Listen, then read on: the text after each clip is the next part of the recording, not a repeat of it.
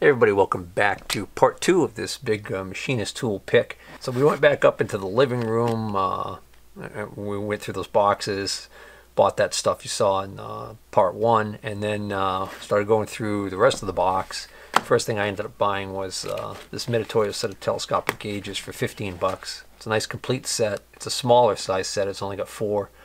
I had the larger one at one point. I don't know if I still have that or not, or if I traded it out for Brown and Sharp or whatever. But it's a nice set, and 15 bucks is a good deal on that. And then I got this Starrett depth mic. It's a 0 to 3 inch for 20 bucks. And what's nice about this is it's a blade micrometer set. It's got the thin blades. It's only a 0 to 3, but it's still a nice little set, and it's complete. It's in great shape.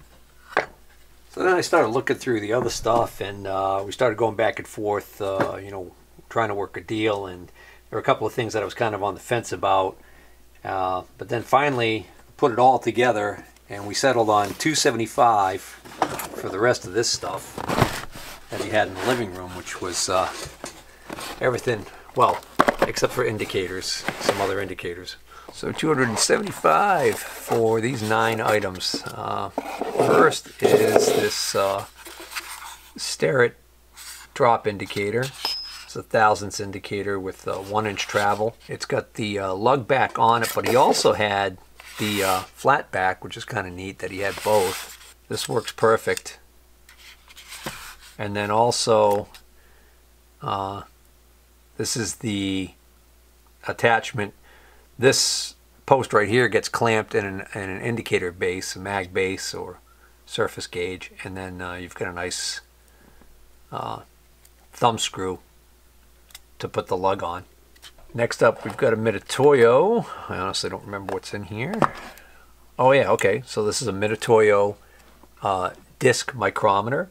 These are really nice and clean. They get the satin finish, which is kind of neat, whereas the other ones have the old green enamel frame on them. Next up, we've got this kind of unmarked box here, and oh yeah, okay. This is an SPI blade micrometer. This is in excellent shape. It's also a 10ths model. Next up, we've got a Mitutoyo case, and what's inside here is a nice set of absolute coolant proof digital calipers, and they work perfectly. And these are not counterfeits. These are the genuine deal. There's, I'm not going to bore you with the details, but there's several ways to tell the genuine from the counterfeit. These are coolant proof and dust proof and whatever to the IP65 standard. You can actually see it right there. It's marked. And my other set that I have that I like are IP67 standard, which I believe means that they are probably more expensive new. Maybe they're newer, although they seem like they've been around for quite a while. But I really like my Mitutoyo digital calipers. Those were the ones I used to use all the time, but lately I must admit that I've been gravitating towards using these DigitCals, which are a Brown and Sharp Tessa product. So I like these too. Here's my Mitutoyos. You can see they're a little bit rougher shape, but they right there they say IP67. So that's the main difference. Other than that, they're almost identical. Next up, got a nice pair of Starrett dial calipers, model 120s. These are clean as a whistle. I've had quite a few of these. I usually end up selling these though. Sometimes I'll hold on to them for a while, use them a little bit, but for the most part I stick with, for the dial calipers, I've got my Brown and Sharps, and for the digitals, like I said, I've got the Mitutoyo and the Brown and Sharp Tessas. No engraving on them. Case is pretty good, so I'm sure I'll sell those quick. These last 4 items in this group are where a lot of that $275 is sitting, and he put a kind of a premium on these next three items. These are micrometers, which normally I'm not too crazy about buying micrometers because I have so many of them, and so many of the guys that I sell to have got micrometers and they don't need them. But these interested me because I kind of have a weakness for this style of micrometer. He called these a window micrometer. I've seen these under the trade name, I think intramik or something along those lines. I've got a couple of different variations on this theme. These are Brown and Sharp, but I believe they're made by Tessa or Etalon. They're engraved. I think it's kind of funny, these are engraved with a guy's name and then 11/9/67. That sure seems like a date. So, I mean, is it possible that these are that old? I know that they've been making this style for a while, but this is a direct reading tenths micrometer. They actually work perfectly fine, which is unusual. Lots of times these are found to be in non-working order, but these seem to be working great. They say Swiss made, so they are most likely Tessa. So they close, they line up perfect, and there's a 0 in the window. So I mean, there's no doubt about it. You know, you hold, there are little black dots at the lines. So, you know, when I put that there, that's 5/1000s, 10/1000s, just really easy and quick to read, and it just keeps going up and up and up, which is kind of neat, you know, in 100,000ths increments. So at 100,000ths, it goes back to 0 and starts up again. But so these are kind of cool. I'm seriously contemplating keeping these for myself, and what's great is that not only did he have the 1 inch, he's also got the 1 to 2 inch in the same series. These were calibrated back in 2008.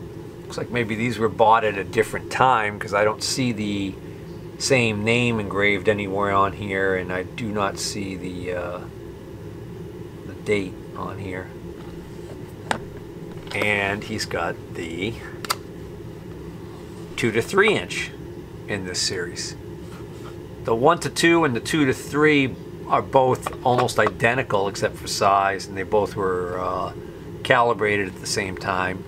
Although, alright, this ZK, that's the name that I saw in that first one, so definitely the same individual owned all three, but he may have gotten these later, I don't know.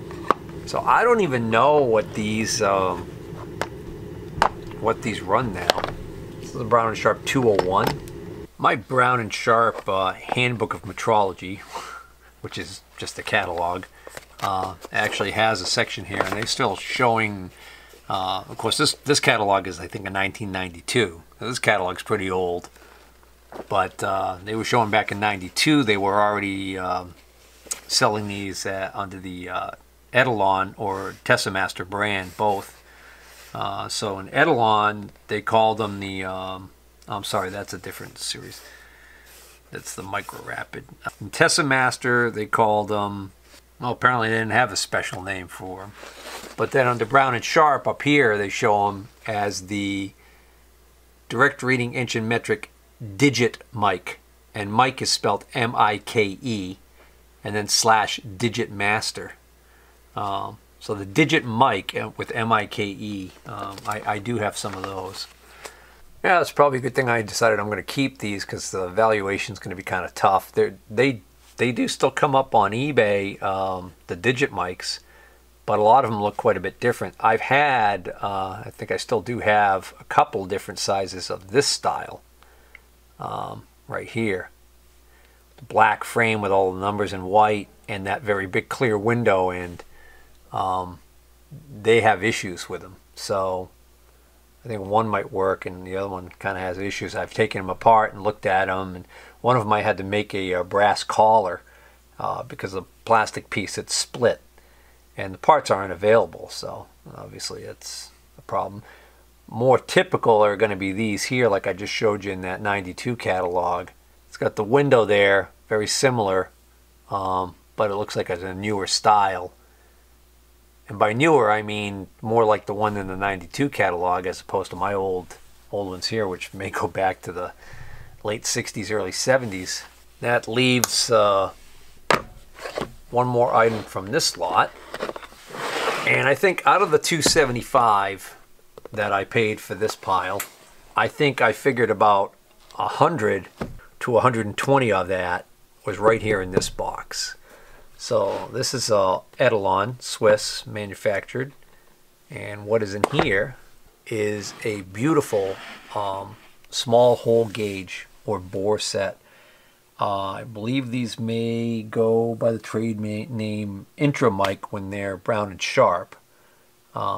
Under Etalon, I'm not sure what they if they have a special name for them. Well, I have still got my catalog handy. I guess I could check. So in brown and sharp and Tessa, this type of bore gauge is referred to as intramik.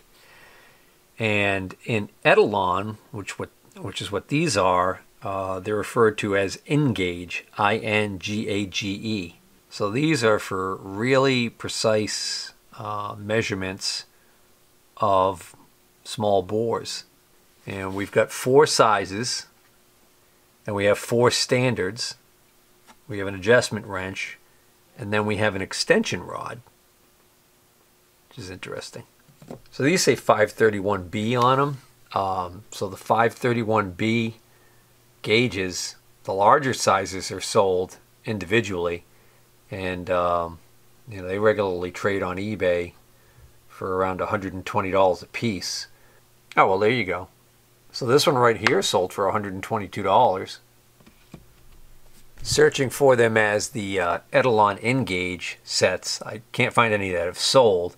Here's somebody looking to sell a set for $700. Looks like that might be some of the larger sizes.